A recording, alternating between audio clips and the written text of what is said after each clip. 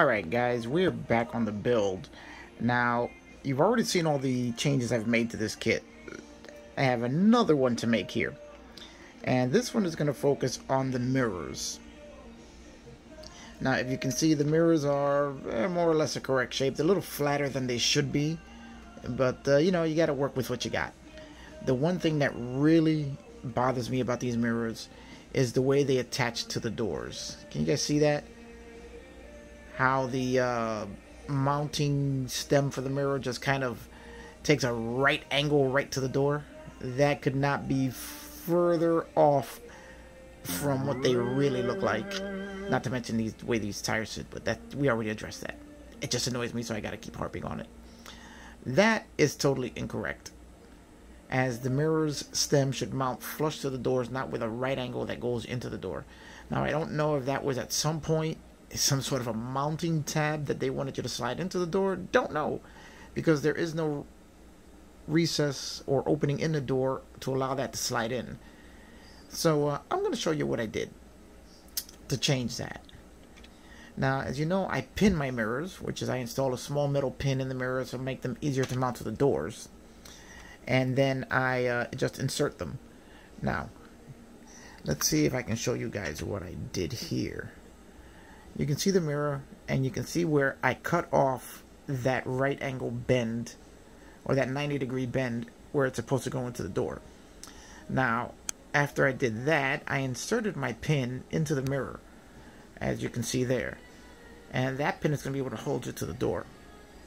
Now, I have my spare body here, which is becoming the test bed for everything that I'm doing to this car. And what I did was I fit the mirror onto the door. I've been drilling holes just to get the proper mounting position, and then I applied a piece of tape to use as a template for when I put the mirrors on the Fiero Blue and Fiero Red. This way I can mount them in the exact same position as I did on the other one. So what I did initially was just figure out where I wanted to mount them. Then I laid the piece of tape over it, traced out the door lines so that I can have something to align it to the other model. And then I'll just drill the hole in the exact same position as what's already in the tape. And I should have the exact same mounting point. Now, let me install the mirror, and I'm going to show you what the difference is, the way they look when they're in. Give me just 1 second. Oh, okay, guys, I'm back. Let's see if you guys can actually see this here. There we go. And here we have the mirror installed. And it goes, if you ignore the tape, right into the door without that annoying right angle bend. And it just holds it just slightly off the door, just similar to what the real mirror does, or how the real mirror looks. Now, when I glue them down, I'm going to have to give them a little bit of downward pressure just to hold them straight so that they sit straight and not at an angle. And this should be the look that we get on the mirror. Now, again, the mirror is not exactly the right shape because it's a little flatter than it should be. But this, oh, just dropped something there, is a vast improvement if we hold it side by side. With that one, you can see, let's see if we can do it side by side here, show you guys both of them. Here's my mirror mount, and this is the way the kit mirror mounts.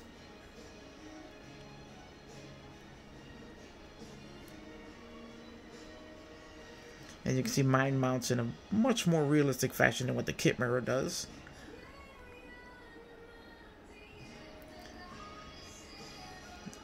So this fixes another one of the flaws in the kit.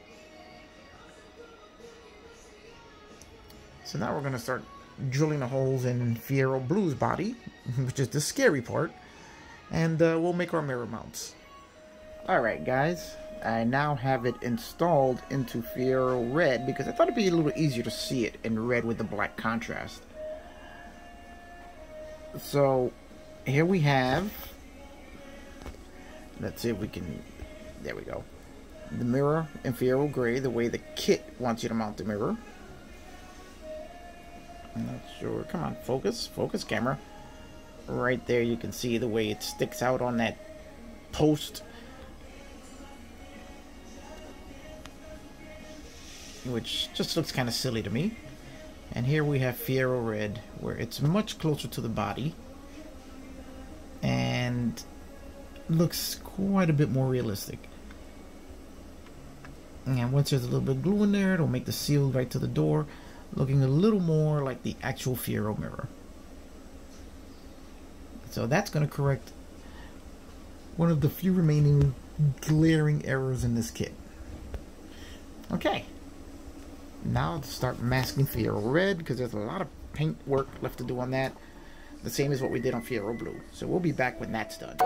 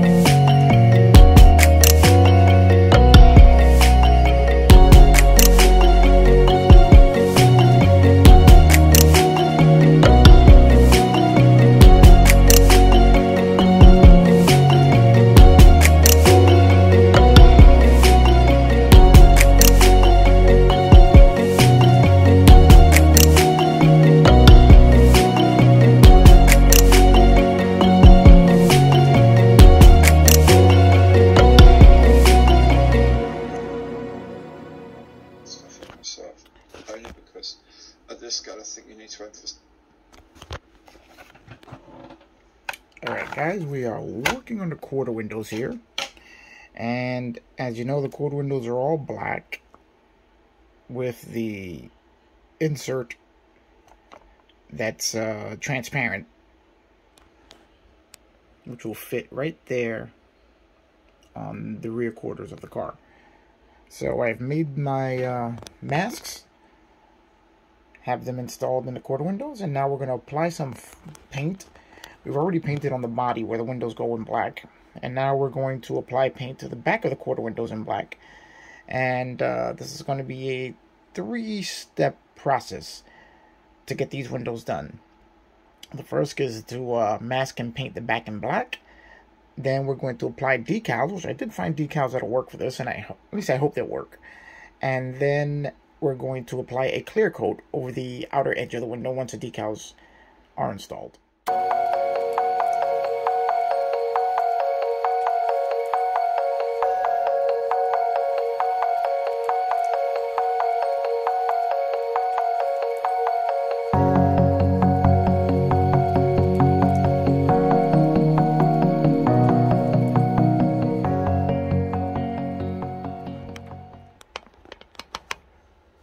Okay, we got the quarter windows painted on their backside, and now we're just going to remove the masks.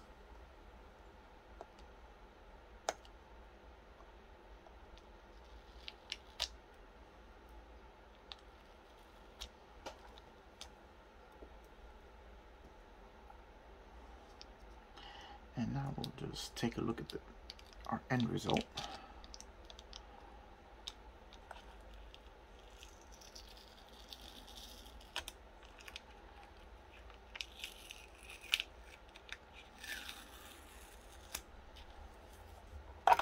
Alright, here's our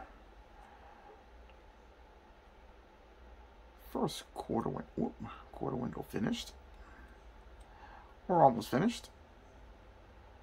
You can see that our mask was a little outside of the lines, but for the most part, it came out really nice. With what's painted on the car, I think it should work out perfectly.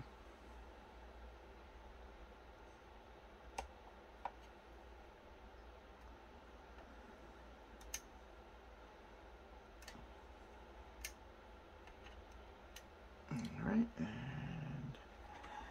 let me show you what our finished results are going to look like. And there we go. Quarter windows not installed yet, as we still have to add our decal and our final step with the clear coat. Well guys, the quarter windows came out great initially, and so did the decal. But then as I was working on it a little bit, I noticed the decal just started to wrinkle up, and they are not going to be acceptable. So we're going to have to start all over again. I am reaching out to a decal maker out there and seeing if he can reproduce these decals for me. If they can, that'll be great, and we'll try it again with some fresh decals. You got to remember, these decals are over 40, probably 40 years old, and just weren't going to lay properly. So we have to say goodbye to these quarter windows. And we have another set already done up, ready to go, but with no GT labeling on them. So I am going to try, hopefully I can get these decals made up so that I can apply them to these windows and see exactly how I'm going to seal them in there.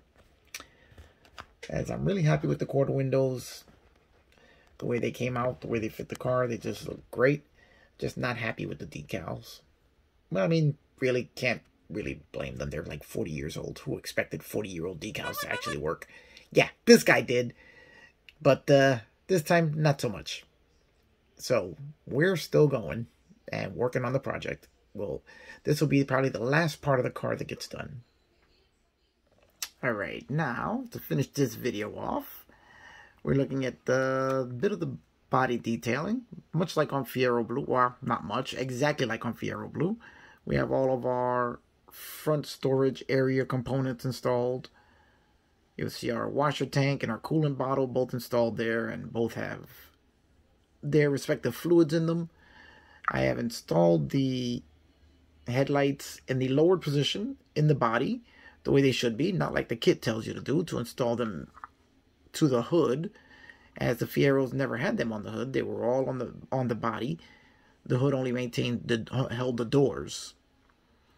And now you can see we have our iconic Fiero center molding in black. Our intake. There's our quarter window area with the black to back up the quarter window. We have one mirror attached. And we have our windshield fit into place. Still have to polish the glass out. But you can see all the molding is painted up. Fits perfectly.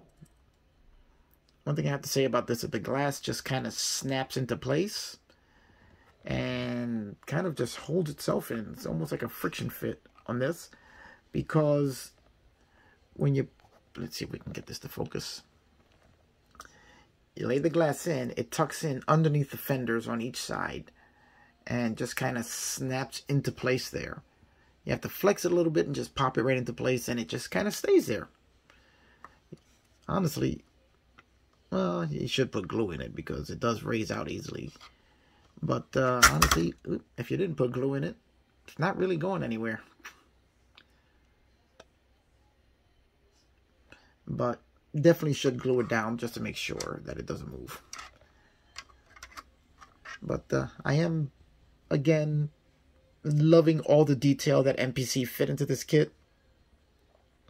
There you can see the firewall. I did a little bit of dry brushing on there to bring the details out, so that you can see all the engraved details there. It really does look good.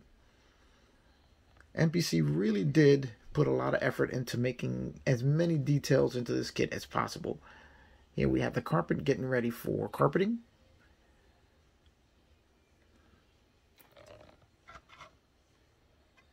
And this, I think, is where we're going to leave it. All of the work we've done on this video brought us right to this.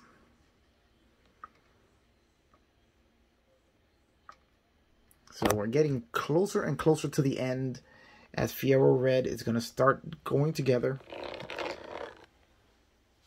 with all of its major sub-assemblies. Just getting detail work now. Along with the interior, if you guys remember this. I know it's been a while. And once all of these details are done, we'll start putting her together. And then it's going to be the same process of lining up the wheels that we did on Fiero Blue.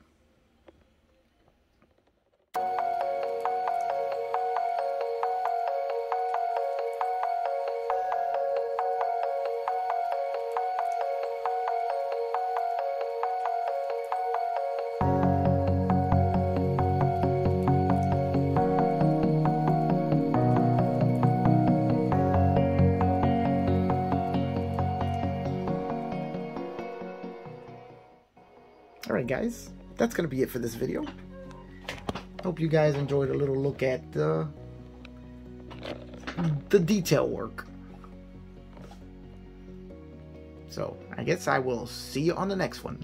And remember, like, subscribe, hit that notification bell so you'll know every time a new episode's coming up. And let me know what you guys think. Come on, talk to me. I love hearing from you guys. You are a big reason as to why I do this. I just enjoy sharing my work with you guys, and I love to hear your feedback on what I'm doing. And if you got any ideas on how things I can do things a little bit better, hey, I'm always open to learning new things. Alright, I'll see you guys on the next one.